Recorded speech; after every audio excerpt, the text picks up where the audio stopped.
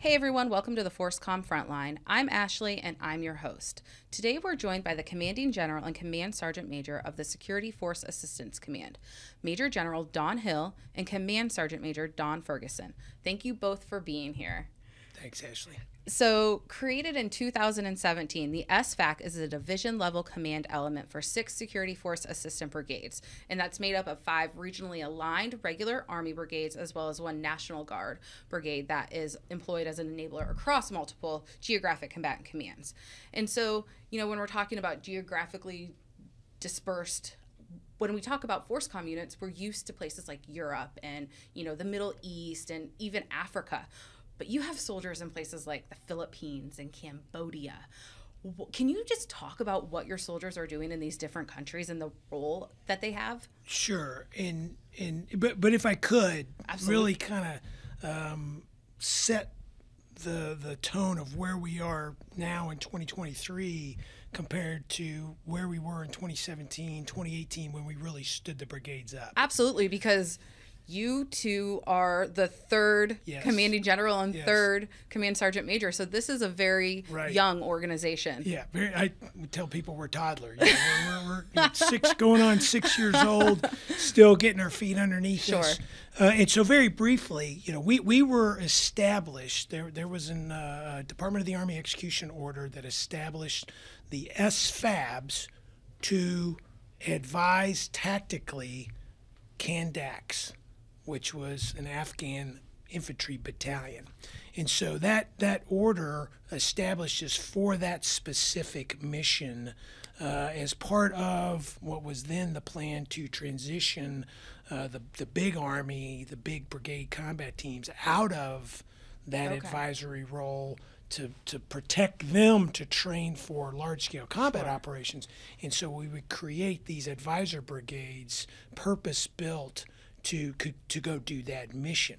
At the time, we knew we were eventually going to get to a regional focus, but we thought that was several years down the road.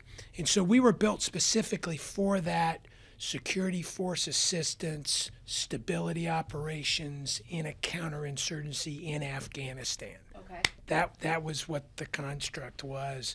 That influenced the doctrine, the organization, the structure, the equipment, and all those things. It was all about we're going to go to Afghanistan. So things are changing now. Well, they have changed. Yes. Yeah. Current events. Anybody listening?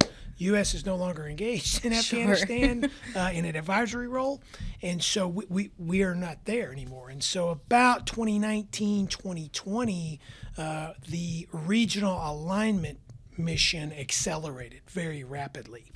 And the regional alignment was with the 5 active brigades. Each brigade would be aligned against a geographic combatant command. Okay. And so that was the next phase of our evolution and development.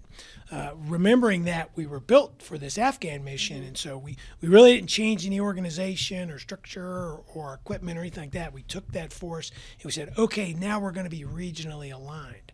And each of the geographic combatant commands then working through their Army Service Component Commands said, okay, here's some advisors, these SFABs, go to work.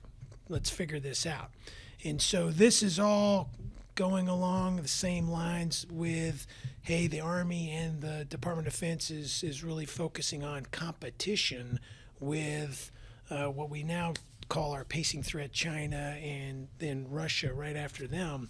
And so the theaters were figuring out how would we use these advisors in the various countries that we are partnered and allied with to compete against those threats, but also to build partner capacity to get access and influence and establish a presence so that we could develop these relationships with these countries, especially in areas where we hadn't spent a lot of time previously because there had been so much focus primarily in Iraq and Afghanistan. So that's how we evolved. More recently, with the 2022 National Defense Strategy, we are really looking at our role in large-scale combat operations. So not just working day to day with our partners. Currently, we're in about 34 countries.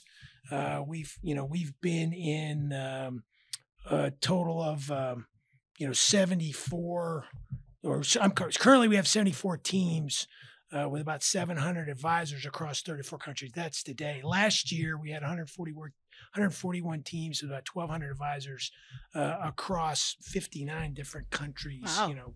Permanent presence, or not permanent, but persistent presence, as well as episodic. So we've been figuring all that out, but we're also figuring out, a year ago, the Russians rolled into Ukraine. And so, okay, how would we be involved if the Army was to go into this large-scale combat operation type scenario? So went from stability operations, counterinsurgency, regional alignment, keeping that regional alignment mission, but also figuring out what are we going to do in 6 years. Yeah, right. And so we're learning, the Army's learning, the geographic combatant commands are learning, our partners are learning. Sure. And what's really awesome is, the advisors on the ground are learning and figuring this out. And we get incredible bottom-up feedback from these advisors who in some cases are in countries and working with partners that, no conventional force is worked with anytime in the recent future. In some cases, never. So it's exciting. We're still a startup. We were startup back in 17, 18. We're still in that startup phase. Sure. As we figure out all these different missions and figure out how we can contribute to the Army's mission and, deterring our potential threats that are out there, as well as, building those relationships with our partners. I don't know if you want to jump in, Sergeant Major, on that. No,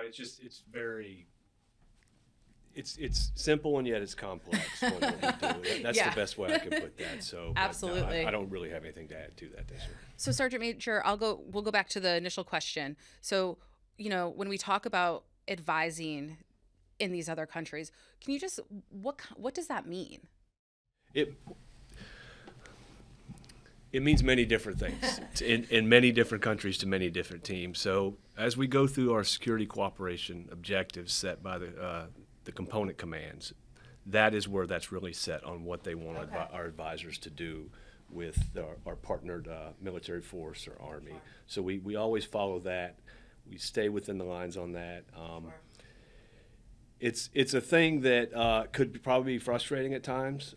You may want to help a partner force do something, and sometimes there's some authorities that prevent you from doing that. Yeah. But still, our main objective over there is to partner with these forces and train them within the realm of what we're told to do. Okay.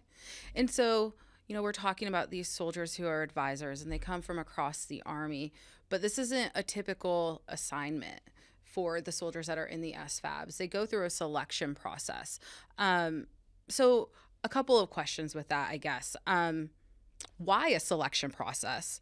And what do you hope, what is the goal of a selection process? What are you hoping to achieve with it? Me personally, the goal I hope to achieve with the selection process is to get soldiers, NCOs, and leaders of character and put them through a 5-day assessment where we test them physically, morally, and mentally and see how they come out in the end. And try to bring out the third persona. So for instance, you may have an individual that's very good at their job, very good at PT, a good leader in a what you'd normally sense in an Army unit that may struggle outside of that comfort zone. And so this assessment helps us bring that to the front and see who is really good at advising and who can partner and deal in ambiguity. Okay, well, that makes sense. And sir, there are some traits that you look for in advisors. Is that correct? Absolutely. Can you talk about those? Attributes. And so to add to what the Sergeant Major is talking about, just because you are a good squad leader or a good platoon sergeant or a good section sergeant in your MOS or a good company commander, that doesn't always mean you're going to be a good advisor. Empathy is something that the Army's, really stressing these days, making sure that we can understand the other person and see them. Wow, that's tough for some folks to do with another American, and now we're doing it. We're asking young soldiers to do that with a foreign partner. They may or may not speak English, so there's the language barrier.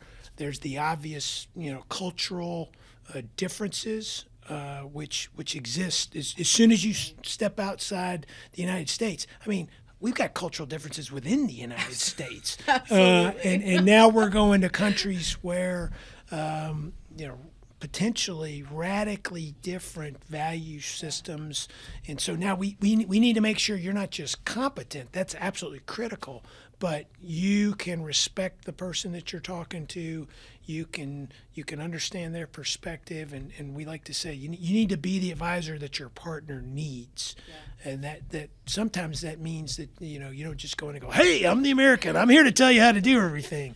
It may be, hey, what do you think? Do you need my help? Do you just want me to watch? Yeah. Do you just want me to stand here? You want some feedback. Some cultures are more receptive to external feedback than others. Like any personal relationship, you probably need to build a relationship to enable folks to listen to you, which means maybe you do a lot of the listening up front. So that's to Sergeant Major's point, we want to make sure we're getting the right folks that we can take out of this, very type A, very bias for action culture of the United States Army for good reasons. But then, take that and make sure you can apply that in an environment where you're dealing with somebody that does not work for you, does not answer to you, may not want you to be there, but we still need you to help so try interesting. to advance. It's like you said, it can be frustrating for advisors. Sure. But General Miller, when we were in Afghanistan, he said advisors can't be frustrated. They've got to work through those challenges to accomplish the mission, and that's what it's all about. Well, you go. I heard a couple of thoughts here. So I talked to an advisor probably last year who was from the Philippines, went back to the Philippines as part of his team, and his connection to the culture and being able to speak the language, he said, was such a huge help. Now, obviously that doesn't happen on every team in every country that you go to, but I can imagine that having that really helped build that team and that relationship in that country. So it's interesting. And I had another thought, but it went away. So we'll move on. well, if I could, one of the things that we learned early on, the language, we get asked a lot about, hey, what's your language program? And if you're in first SFAB, which is aligned against Southcom, then Spanish is the language. Now, granted, they got the Portuguese aspects of in Brazil and that area, but it's primarily, if you learn Spanish, that's gonna really help with your relationships in South America and Central America. But if you're an advisor in Indo-PACOM, which language do you pick? Right? If you're an advisor in Africa, which language do you pick? And so while the language isn't always going to be something in a short amount of time that we can get an advisor spun up on, the cultural aspects of your partner, that's something that, I can explain that to you in English. And I was going to say, is that something that advisors go through before they go to a country? Yes. Okay. And the fact that we have advisors in these countries, and then we go heel to toe in a lot of cases where one team replaces another team. You've got those experienced advisors that come out and then go, hey, let's share this, and it's the good handoff on the culture, but it's also the handoff on the relationship with the partner. So it's the cultural aspects of that partner, which is good. I would think too, and I'll go to you, Sergeant Major, if you are advising on your craft, helping another person do what you do, learn something, you're taking something away from that as well. So you're going back to your unit, your next unit potentially with, as a master of your craft or your fundamental, I would think. Absolutely, and I'm glad you brought that up, because I think it's the American mentality is we go and we help people and we're awesome and it's great. And I can tell you it's a lot more reciprocal than that. So you're helping possibly someone that there is a language barrier with learn your craft. So that helps with the language barrier. It also builds rapport. Yeah. But at that same time, you're getting a whole different view of how they may view how to do something, whether it's through their institutional processes or just where they're from. Yeah. So you're gaining that, which is going to help you down the road wherever you may go. Yeah. So the language barrier, although it sometimes can be difficult, it's actually helping you grow and become a better teacher and mentor. Yeah, absolutely. And so, we talked a little bit about the benefits of an SFAB assignment. Is it a broadening assignment? If I decide I want to be in an SFAB, how does that help me as I move and I progress throughout my career in the Army? From what I've seen of more of the senior folks that I've come across in SFABs, they're moving on and taking battalions, at least on the enlisted side, and they're eventually taking brigades. So the benefit is definitely there. With regards to it, the immediate, I think people are being developed and broadened, and sometimes they may not even realize they're being developed and broadened. And let's just say, for instance, we just visited Poland a few months ago, and there's a team over there assigned with a Polish Field Artillery Battalion. Yeah. So, and they're doing great. I mean, they're making lifelong friends. They're still doing what they're supposed to. They're not going outside, the box. They're sticking to what they're told to do. And then this individual will most likely PCS to another unit, go to that unit, be eligible for promotion, get promoted, and then could possibly be on a rotational unit with a BCT back to Poland. That individual's experiences throughout that are going to be invaluable to his command or her command. Absolutely. And even if they don't go back to Poland, right? They've been exposed to that culture, and they've been exposed to, hey folks, subordinates, when we go to this country, let's not be the ugly Americans. And so that some of those advisor attributes, those are just good people attributes. 100%. I just think too, like I started with, you think about countries like even Germany and Poland, but to go to places like the Philippines and learn about that culture, and get to experience that it's 6 month rotations, right? Well, it's potentially. Okay. And so we have persistent engagements, and then we have some episodic. Okay. So there may be, and this is based on what the combatant command wants. Sure. And what their campaign plan is. So yes, we have cases where an advisor team will go to a country and they will be there for 6 months. But there may be another case where we send an advisor team on what we call an episodic engagement for a period of weeks, a couple of months, or while they're in one country, they may leave that country, go to another country, and then come back to the country that they're at. So it's really based on the mission, what the requirements are, the exercise programs. Sometimes our advisors will be, in a country. Let's as an example, they're in Indonesia, they're with a partner, and then that partner is going to come back to an American combat training center, NTC or JRTC, for a rotation. Our advisors will help prepare them for that rotation and then come back with them, work with them through that rotation, and then go back to their home country. Which again, back to the developmental aspects of that that the Sergeant Major was talking about. I mean, that's a CTC. I mean, that's what separates us from the rest of the world. Our CTCs are fabulous, and it's great when you can go. But now you've got to go as an advisor, and you're helping this other foreign country organization be successful in that kind of environment. What a challenge! What a great opportunity for you to grow as a leader and as a soldier. Absolutely. And so, I wanted to talk about this later, but let's just go to it now. So we're talking about these teams, and really they are called force packages. That's the whole group. Educate me. Yeah, right. So I left. I stood up second SFAB from 18 to, and I was there till 20, and we were trying to figure out, okay, what's this going to look like when we become regionally aligned? Okay. Because the whole brigade went to Afghanistan, most of it, some of it went to Iraq. But then the regional alignment, we were like, okay, what's this look like? And so the Army has a rearm cycle, 8 months long. Ours is 6 months long. Okay. And so we build force packages for that 6 month period.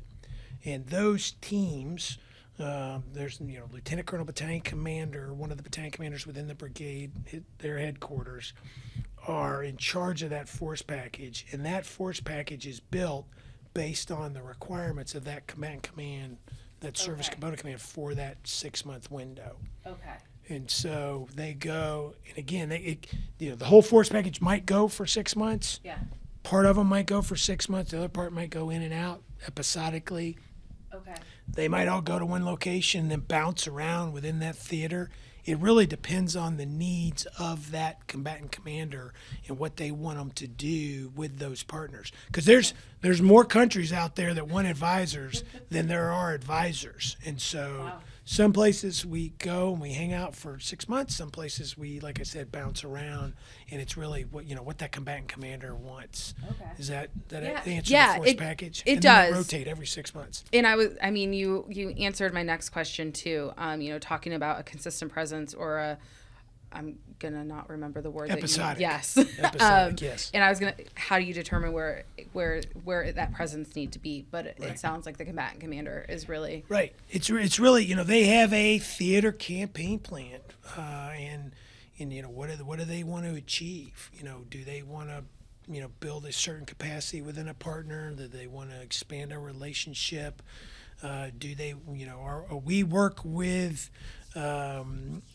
SFAC, which is the Foreign Military Sales Command, and so if we are fielding, like for instance, everybody's talking about the M1s that are going to some of our partners in Europe, we can work with the command to help in those fieldings.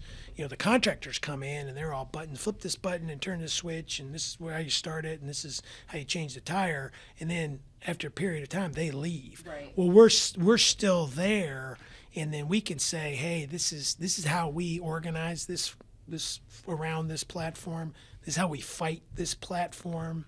This is how we maneuver it. This is how we sustain it over time. And so that's something that's really newer with our approach to advising is, we call it the advisor network at Echelon. We're not just there teaching you how to shoot the rifle. We're, teaching you how to shoot the rifle. We're teaching, if advising on, the force generation that builds the rifleman at the basic training to go to the unit, the depots that sustain the rifles with ammunition and spare parts. That's the beauty of all our advisors. We've got such a diverse array of MOSs that we can embed it at Echelon, so that if there's challenges, there's issues, we've got advisors that can help with that. It's so interesting to think. You go into you're in an SFAB, you deploy, how much you're learning about the Army even. I mean, to go and teach these other countries how our Army does things. That's a great point. So even to to build on that, I mean, you're getting strategic experience at a rank that you would never get it at possibly somewhere else. I know I didn't get it as a staff sergeant or sergeant first class. So just being like one captain, one team, one country. So you have a captain, sergeant first class, or master sergeant with their team in a country. You are the Americans in that country. You're reporting to either the ambassador or to the FAO. So it's immediate strategic impacts, and there's good that can come with that, and there's bad that can come with it. I always try to focus on the good. So one of the stories I like to tell is let's say you're a young captain in country X in either maybe South America or Africa, and look at it like you could be partnered with a young captain from that country's army that's the future chief of staff of that army. The future, so I mean, the impact that you can have generationally, which helps our strategic goals too, when we have friends and partners, it's just not something you're going to get, I don't think. There's probably some places in the Army for it, but traditionally, and your traditional units, you're just not going to get that type of experience. Absolutely. If I could add to that too, that captain is probably not advising another company commander. They're probably advising a battalion commander. Sure. Or maybe even a brigade commander. And so when you start doing that, one of the things that we are doing is we pull people out of their comfort zone. And that's the non-commissioned officers and the officers. We were just, Sergeant Major and I were visiting, seeing the validation exercises that we do for these force packages. And the scenario had, young, company grade officers and NCOs advising battalion and brigade levels. And that's, I ask, hey, any of you all been on a battalion or brigade staff? And everybody's like, nope. And so that's a challenge, but that really speaks to the quality of the folks that we bring in, that they're up to that challenge and they will go do the self-development, and we have training to get them to where they can understand that next one or two levels up, which, gets them to where they're capable of being the advisor that their partner needs. But then, when they go back out into the United States Army, they're totally prepared to operate at that next level, which is, we think what part of our responsibility to the Army is, we get good people, but we give them back even better to continue to do good things in the Army. I have so many questions still, and I know we're not going to get to everything, but I do want to talk. General Pappas talks a lot about the future fight, and so I know that the SFABs are doing a lot to help us get to the Army of 2030. Can you just talk about what's happening? Right. So one of the things that we are doing, and I talked about how we've evolved over time, and so to get to that future fight is, making sure that we as advisors, we're not just in competition, but if the big one starts, that we have a role to support the Army in large-scale combat operations. And so we are evolving that. We are refining our doctrine. We have tabletop exercises where we look and put ourselves in those scenarios and go, okay, how would we contribute to this fight? We are integrating in things like the Army's warfighter exercise programs, which train the division and corps. We are not the training audience for those, but we are participating in those so that the divisions and corps are thinking about us, and they're thinking about how they would employ us, so that we can work together to figure out how we can be value added. And then internally, we have refined and evolved our collective training programs to where we are working more closely with the combat training centers, and we've built our own CTC-like operation in Camp Atterbury, Indiana, and Muscatatuck Urban Training Center, so that we can, again, explore and experiment and train for that type of fight to make sure when called upon we can be there and be value added to the force. And so that's, again, that wasn't really thought through very well 6 years ago.